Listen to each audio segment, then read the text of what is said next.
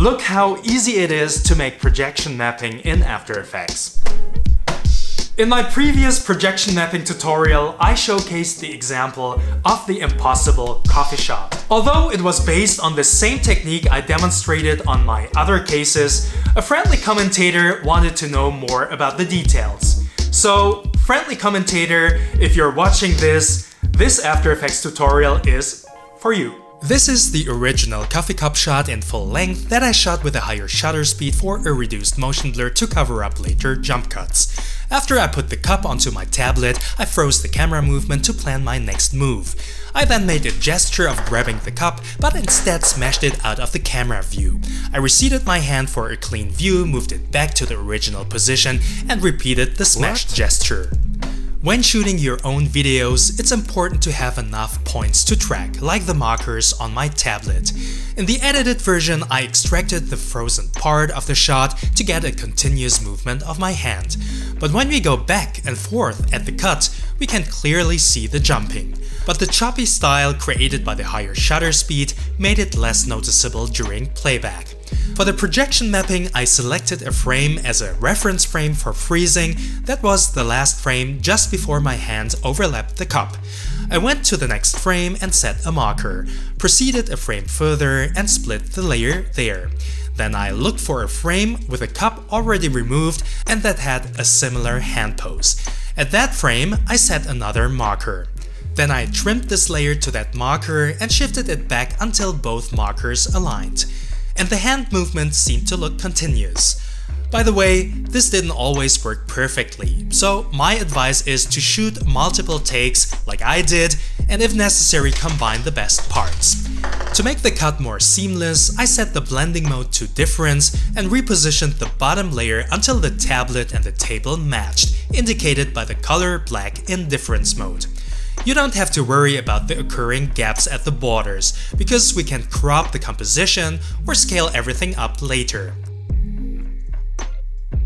Then I duplicated the bottom layer, froze it one frame before the marker, trimmed the layer start to the playhead, and extended the layer end to the end of the timeline. I masked the cup, selected the layer above, and extended it by one frame back because I wanted to start the camera tracking here for a better transition. In the tracker's advanced settings, I recommend to check detailed analysis. And after tracking, I looked for a frame where all tracking markers were visible. Then I selected the according tracking points and created a solid and a camera. Next, I put the frozen cup layer on top.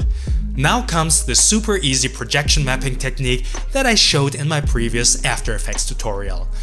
I made sure that the solid had the same aspect ratio as my footage, which was 16:9.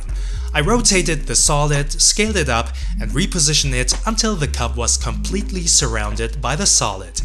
Then I looked for CC power pin, applied it to the cup layer, dragged the pins to the solid's corners, and zoomed in to do it precisely. I copied the solid's position, scale, orientation, and rotation values, made the cup layer a 3D layer, and pasted the values into it. And here's my secret. I checked on stretch, and the cup was magically projection mapped onto my tablet. But there was a big jumping at the cut because the real cup actually had a different position. To fix this, I looked for the transform effect, put it before the CC power pin effect, set the blending mode to difference, and adjusted the anchor point values until the blending was completely black, which was a 100% match.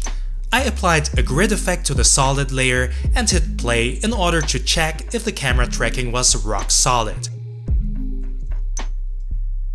Then I rotobrushed my hand to make the illusion perfect. To close the gaps at the borders, I created a new adjustment layer, applied a transform effect to it, and increased the scale.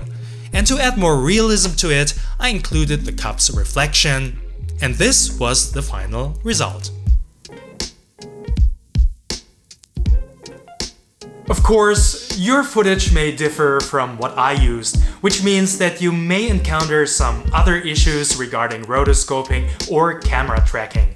And this is why it's good to have a minimum of planning before you shoot to avoid such difficulties in post-production. In my example, it played into my hands that the background surface was dark, so I didn't have to worry about the shadows. But as I said before, please shoot multiple takes so that you have a better chance to get your perfect shot. In my coffee shot, I definitely needed more than one take.